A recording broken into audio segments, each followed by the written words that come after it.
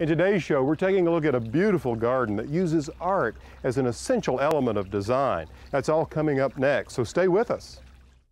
Over the past 20 years as a garden designer, I've enjoyed helping homeowners create private sanctuaries full of beauty and wonder. I find each garden to be a fresh opportunity to explore ways to create uniquely personal spaces. These are just a few of the gardens I've helped to transform into garden homes.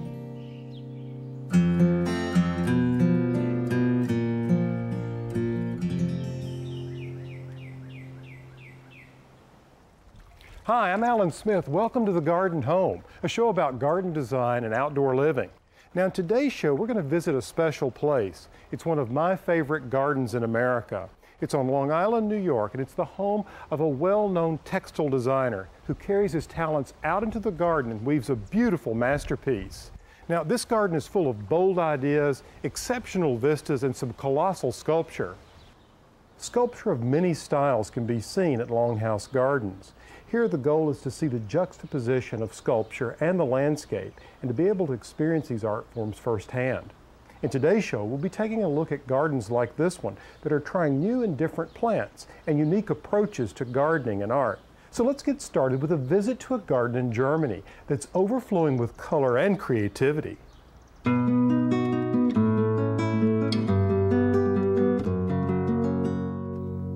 Whenever I visit a garden home, I'm often struck by the use of a single principle of garden design, such as color. And that's what you see in this garden. Color abounds everywhere you look. Sonia Ziegler is a garden designer whose love of color is equally matched by her passion for supporting local artists. She took us on a tour and showed us why this garden space truly inspires her. Yes, this is my country garden.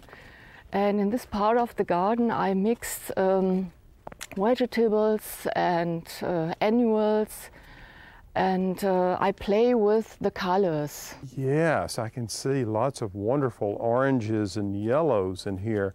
Of course, color can bring so much to the garden, and one thing that it does is it arrests our attention and can serve as a focal point. But I've noticed in this garden you have other things, objects that serve as focal points. Yes, I have wood sculptures here in the garden and metal sculptures, and if you turn left we have a spider net, yes. A colored spider net. It's very good. And all these things are temporary art. What a great idea as a garden designer to bring sculpture into your garden so your clientele can see how to use sculpture in the garden very effectively. Yes, and I engaged artists from the region. Wonderful. So local artisans have created the sculpture. Yes. And that's something anyone can do. They can have their local artist create garden ornament and use it in their gardens. Yes. This is your design studio here, and you have the largest window in the studio looking out across this beautiful picture. Yes, and it's wonderful to work inside and have the view to the garden. I like it very much, and when I look out, I have a lot of inspirations, and yes, I'm sure it's wonderful. Yes, what a vision for inspiration. Color and focal point aren't the only elements of design they've used in this garden to create a sense of fun. For instance, Sonia and her husband Thomas have created this wonderful play area for the children. It's a teepee made out of willow. There's a teepee here that's connected by a long fence. It makes a fun hiding place or fort, and there's an entry just to the other side. Now this is made of willow that's cut and stuck into the ground when it's dormant and woven together. And then when spring arrives and they begin to leaf out, it completely covers the teepee and the corral. It's a great way to have fun. Gardens that capture the imagination of children often inspire people to really broaden their creative scope. Even in very traditional landscapes, you'll often find the occasional touch of whimsy, like this garden. It's at Old Westbury on Long Island. This estate is about a lot more than just elegance and grandeur. You see, this was a family home for the Phipps, and they enjoyed it, and you can see elements of humor throughout. A touch of whimsy was important. You see, they had 4 children. They had all boys and 1 little girl. And when that little girl reached 10 years of age, she was presented with this little cottage. Just look at the authentic thatching for the roof and these massive timbers and stucco that make up the walls. It was a fun place to play on rainy days. Now, the garden encouraged children to explore. The plants like lamb's ear, fragrant herbs, and exuberant sparkler like cleome, or cat's whiskers as they're often called, stimulated their imagination. And the tiny fairy roses, morning glories, and zinnias along the picket fence added so much magic. It's really charming, isn't it? Well, you know, the Phipps were so concerned that the little boys would be jealous of what they had done for the little girl that they built 3 log cabins for them. Well, you can see who got the better end of the deal.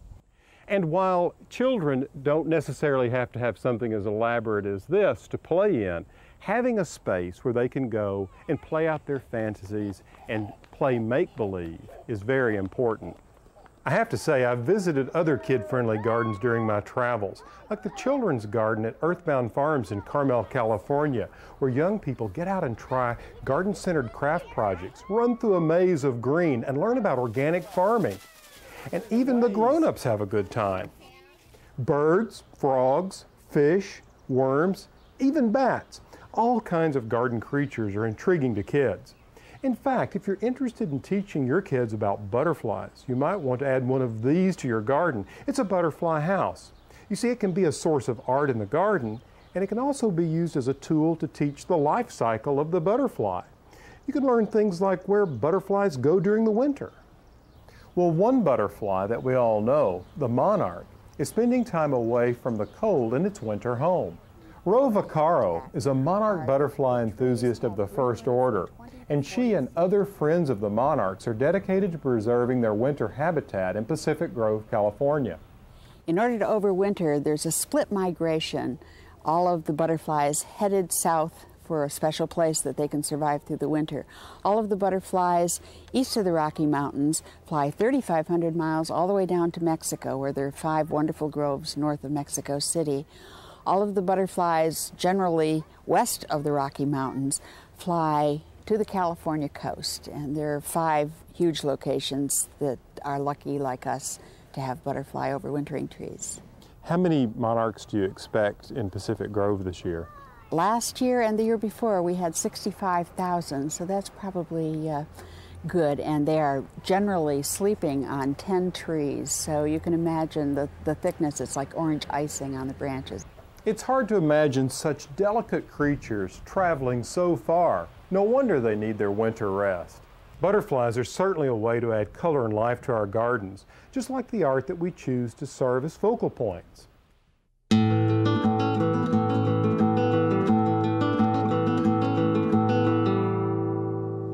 When I think of stained glass, I think of sunlight streaming through an array of colorful glass prisms, creating a display of light on the ground. Truly a magical, colorful illusion. We visited stained glass artist Judd Mann as he was setting up some of his pieces for display at a local gallery. Judd tells us a little more about his work. The idea of stained glass has always been to screen or to enhance or to bring beauty from outside to inside. Stained glass will let the colors dance on the floor when the light shines through it. And by bringing those colors into your house, you can then appreciate the colors of nature. With my stained glass, the idea is that you can see through some of it, and you can see an enhanced view through some of it, or you can see the color play on the exterior and then appreciate the beauty of that in your home. When I see a piece of glass, if it's a bottle or a plate or a marble, I see the intrinsic beauty in that. I look at that and I realize there's something beautiful in that, something that can be brought into a home and appreciated by everyone. Glass is a way of bringing nature inside, of creating an optical illusion of the garden in your own house. Now let's head back to the Longhouse Reserve to see some of those dramatic sculptures that enhance this landscape.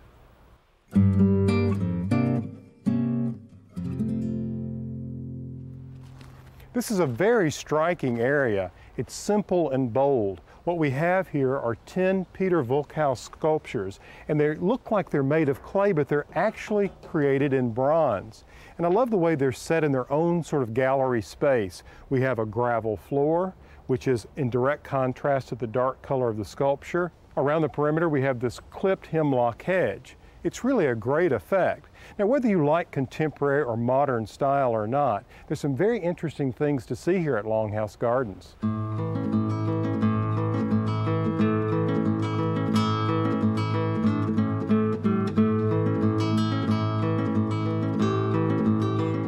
I think of this garden in much the same way that I like to think about garden homes that I design. A series of experiences that a visitor strolls through. In a garden home, the house is the center with a series of room-like gardens extending or pushing the living space outdoors. A great example is my library with its large windows which open up into the fountain garden. No matter the time of year, I'm able to sit in this room and feel that it's more than just the four walls in the home, but that the garden beyond is an integral part of the experience. In each garden room I design, just like each of the outdoor exhibit spaces here at Longhouse, the visitor is met with a different feeling, a different experience. In one garden room, the colors might be cool and calm. In another, the setting might be energized with yellows, oranges, and reds. At Longhouse, as you enter into each of the spaces, you find yourself examining the art before you. You begin to feel like you're in a room and that the natural surroundings harmonize with the display. The spaces are generous and give the visitor a thoughtful but playful exchange between man-made art and the art of nature. When you visit the gardens at Longhouse, it's clear that art plays such an important role in the experience. I met with Elizabeth Lear about how sculpture is integrated into the landscape. Elizabeth, this dome is just fantastic. Well, I'm glad that you appreciate it, but this is Buckminster Fuller's dome, yes. The geodesic dome, which was an idea in the 20th century for domestic housing.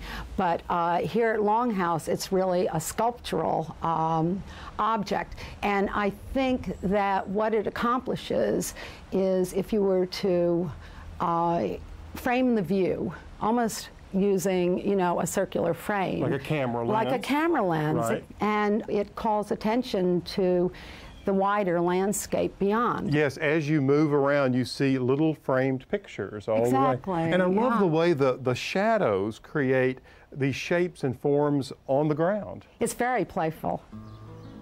You know, as a garden designer, I find that placing sculpture in the landscape, whether it's large or small, can be tricky business.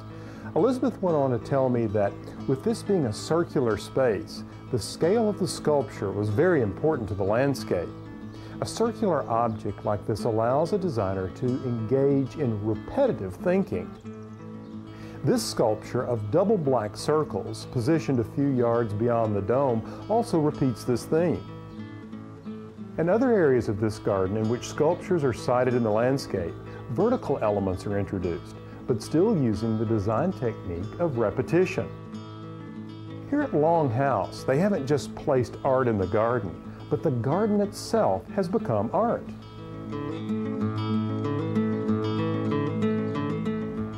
Obviously, the scale and size of this garden requires the dedication of many talented people.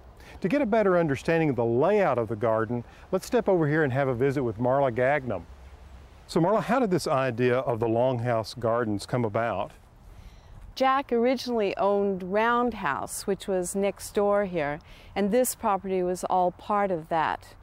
And he decided to develop this one and build Longhouse as opposed to Roundhouse. In the beginning, it was virtually undeveloped in terms of the gardens. But before Jack built Longhouse, he built the red alley with the cedar posts and the red azaleas and berberis and all those plants that do their thing at different seasons of the year. And then he also did the earthworks, which is the amphitheater. And the first time I ever came here was when Longhouse was just a construction site, and the house itself was framed, and you could see basically what it was going to look like, but around it was just mounds of sand, which eventually became the sand dunes out in front. I didn't have any idea that Jack was going to have such a marvelous inspiration for using all that sand. When you look from the house out into the garden, there are elements in the landscape that really help extend the architecture of the building out into the garden. Well, for example, the long hedge here goes from the house. It frames this whole area with the pond in the foreground there and all the lotus. It's a very strong horizontal line, and that helps pull the whole thing together in this area of the garden. There's so many different areas to this garden. And it's divided into a series of garden rooms, really sort of, I guess, garden experiences. Exactly, exactly. Are there certain areas of this garden that have become favorites of yours over the years? This part right here is one of my most favorite. It's open, it's lovely with the boulder sculptures down at the end. And then if you look this way, you have the lotus pond, which is spectacular with when the lotus are all in bloom and millions of frogs over there. Yes, it feels very tranquil here. You know, Marla, I have to say that Longhouse Gardens has to be one of my favorite American gardens. There's always something happening here. Right. Yeah, well, every year several artists have exhibitions here, and some of the pieces stay for a long time and others float on out to other exhibitions. But the Dale Chihuly, for example, has been here, well, I guess his first exhibition here was probably 10 years ago. Well, those pieces really illuminate those spaces. I know, that cobalt blue with the light shining through it. It's as if the light comes from within. And this year, there are other new additions to the garden. There's a sculpture garden, and in the sculpture garden, the pieces change. But this year, there's some wonderful ethereal bells over there. You'll have to have a look at those. I've seen them. They're really fantastic. It really pays to come back. Absolutely. You'll have to come back next year and see what's happening around here then. There's sure to be something else. I'll do it.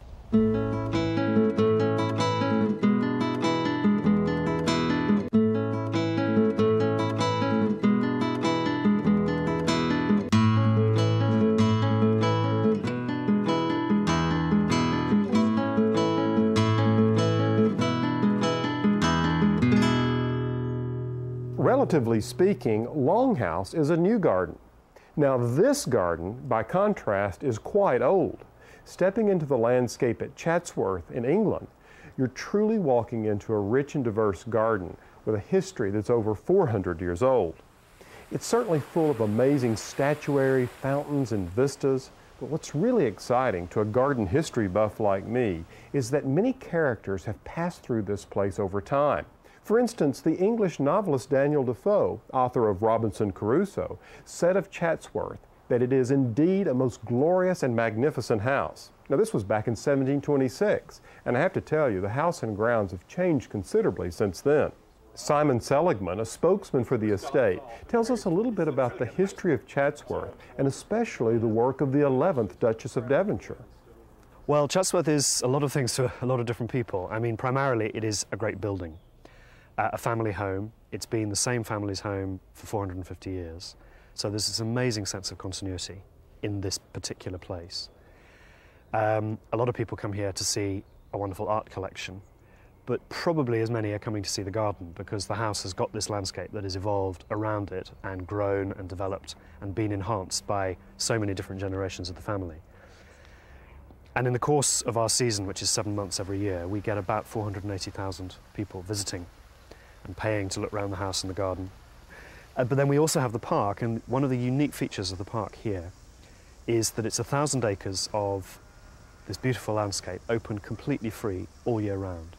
And we reckon that probably up to 500,000 people make use of it for free. So that's why I mean Chatsworth means a lot of different things to different people, because you know there aren't many great houses which are that genuinely welcoming and say this landscape is for anyone to enjoy.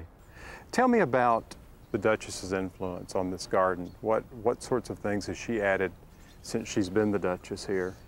The Duchess has had a huge influence. Her real contribution is the grand design, is this sense of scale.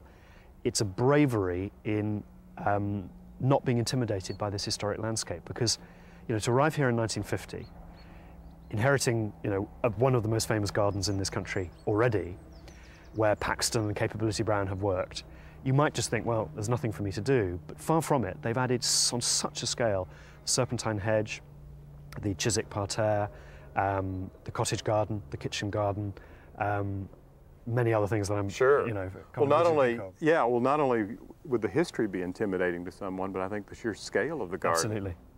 You can't sort of plant something that's going to be sort of small and miserable. You know, you have to do things on a grand scale, Yeah, or think not big. at all. Yeah, absolutely. Things like the limes, the bleached limes on the south lawn, for kind of 15, 20 years, apparently, they just look ridiculous. The wires that they were trained along were bigger and Than more the plants than the plants themselves. themselves. Right. But here we are 50 years on, and they've now reached the height she wants, as has the serpentine hedge and many other things. I've always admired the serpentine axis up to the 6th Duke's bust that she designed. I mean, that's her work.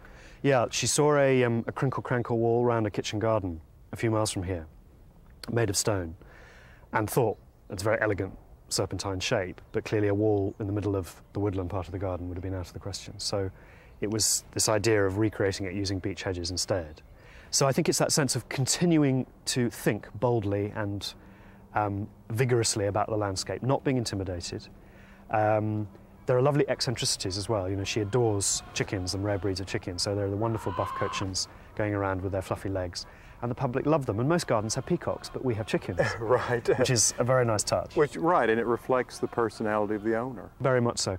And that, I think, is another important point, is that, you know, it is home, and difficult though it is sometimes to imagine this enormous building being someone's home, without this family, it would never have been built, this garden wouldn't exist.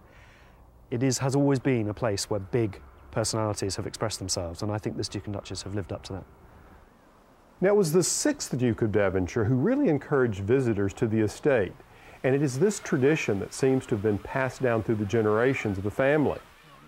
I had an opportunity to visit with Deborah, the current Duchess, and she spoke of the joy it brings to have visitors in the house and garden. You came to this house and began to create a garden, you and the Duke, some 50 years ago. Yeah. How did it feel coming to this place and creating a garden here? Did you ever feel like you were stepping on the toes of ghosts? No, because when we came here, we were both 30. And then you think you can do anything, don't you? Move boldly. Don't you think? Yeah, when you're that age. One of the things that I find that is so appealing to a place like Chatsworth when I visit is that you have people here having a wonderful time, and they come from every walk of life, and they're all ages. Yeah, I hope they do. I think people like the freedom here, because there's no notices saying no games, no prams, no cameras, no picnics. They can do what they like, and people picnic on the front lawn and nobody says go away. They can play football there, nobody says go away. And that's quite unusual in England. I think most of the English are so bossy, they like telling everyone what to do. Right. But here they can do what they like. Well, it just it speaks to the spirit of what you and His Grace have brought here. You and the Duke have made a lasting impression on this place. How would you like to be remembered? I know how he would like to be remembered, by his crocuses. And I've always gone for bigger things, maybe more architectural designs and everything. So with the two of us, we've got a bit of both. Well, thank you so much for having me here at Chatsworth. Well, it's been a pleasure. It's been marvelous, and I can't believe the change I've seen in the past 15 years. I'm very glad if you think it's all right. Good. Yeah. Thank you. Pleasure.